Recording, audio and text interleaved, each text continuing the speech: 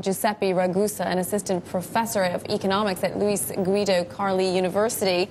Good to see you, Giuseppe. So, the S&P actually also cited the ruling coalition, the cracks within the coalition, within Berlusconi's government. But the bottom line is, they've not done enough, and they've not done it quickly enough, and now they're risking the whole of Europe. Is that right? Yeah, that's pretty much right. Actually, I think it's very suggestive. The Standard & Poor's said this is a political decision, and the government actually complained it was a political decision.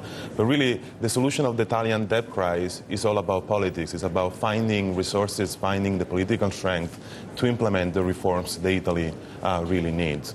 So that's what has been lacking. This political willingness to trying to go against interest and trying to reform economic system that sometimes doesn't really work very well. And the Financial Times this morning in its editorial pointing out that Italy could have done this several months back when those yields first started rising, and now the ECB stepped in and bought the bonds and given them some more time, and it's effectively weakened the ECB and European leaders because Berlusconi's back isn't up against the wall quite as much as it might have been had the ECB not been buying its bonds. Yeah, that's right. That's the really delicate equilibrium between trying to force Italy to do the right thing, at the same time guaranteeing that the financial market is going to work well and you can sell the bonds. So it's a very delicate task for the ECB trying to put Berlusconi with a shoulder on the wall, and the other side doesn't scare the market. So actually Italy will doing not only a few months ago, but like a few years ago, this reform.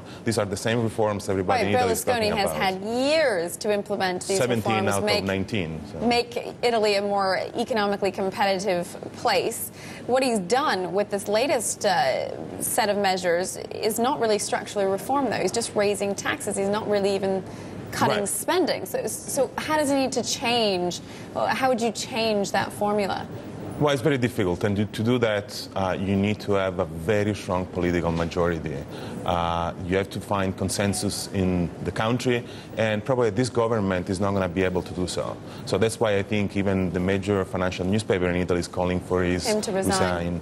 Because I think at this point it seems to be clear that if something has to be done, you need a very big coalition of interest, of different interests were represented. Is there anybody that could lead that coalition? Well, there are many names who will do that. The problem, I don't think, is about the leader. It's about the common understanding of all the parts. So it's more complicated of a single guy leading the way. I think we need everybody to... Well, that kind of change seems a long way off. Unfortunately, Europe needs help right now. What do you see happening as a next step here? I mean, we've got Greece fighting for its next tranche of aid. What's the end game here? I mean, it's very difficult to see what's the end game here. I can say what probably should happen. The problem is, again, you have to be very equilibrate to organize the thing. I think Greece needs to be saved. I think there are many people who say Greece has to go default, has to go outside the euro.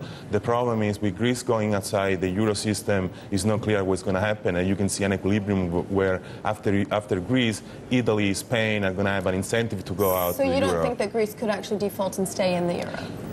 Well, that's very delicate. So the Greek financial system is in a mess. Also, the public finance system is in a mess. So if you default, you have to have some sort of funding in order to finance the deficit. They've got to bail it out. All right. Giuseppe Ragusa, we've got to leave it there. Assistant Professor of Economics at LUISS Guido Carli University in Rome. Thanks for being with us.